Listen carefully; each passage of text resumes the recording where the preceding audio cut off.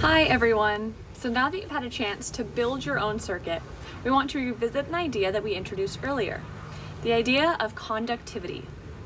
As you noticed when you turned yourself into a human circuit with the energy rod, some materials like metal are conductive, which means that electricity and heat can flow through them, while other materials like wood or paper aren't conductive. Instead, they're what we call insulators, meaning electricity cannot flow through them very easily. Experiment with your physical circuit to test the conductivity of different materials that you probably have in your classroom. Maybe things like a notebook or the rings on your notebook, a paper clip, a pen, any materials that you have. So to do this, you can add different objects into your circuit using the alligator clips and see what allows the light bulb to still light up and what breaks the circuit because it does not conduct electricity.